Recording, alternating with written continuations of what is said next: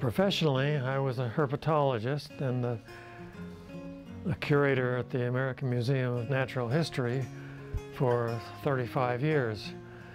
But I always had a space in my interest for insects and butterflies particularly. When I came here, I was fascinated by the fauna, which I had seen earlier in several trips to work at the Southwestern Research Station here. And I began a study of the butterflies lived here and what their seasonal aspect and numbers was.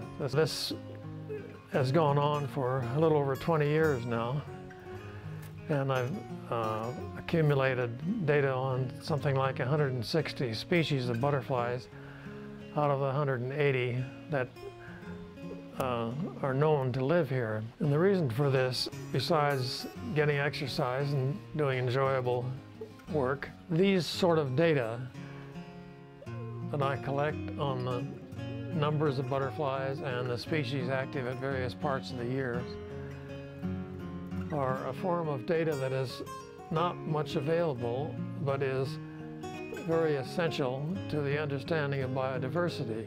So what I'm intending to do here is provide a basis for further studies around here and for comparing the butterfly fauna of this area with that of other areas.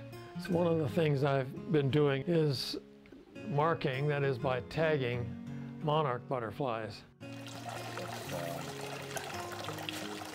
I thought it was one long salvia. Number 653. Oh, that's a nice sticky little tag that'll stay there. The Hergo. When I capture a monarch butterfly, is to put a little paper tag with adhesive on it and stick that to the underside of one wing.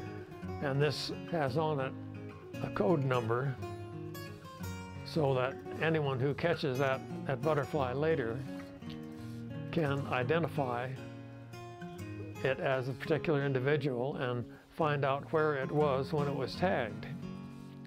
The tagging that has gone on here so far has been sufficient to get a few recaptures that demonstrate that monarchs from here may go to California or may go down in Mexico. So the object is to get enough records to make some sense out of this and find out why it's so. So that's what I'm doing in sort of an adjunct to my general study of the fauna here.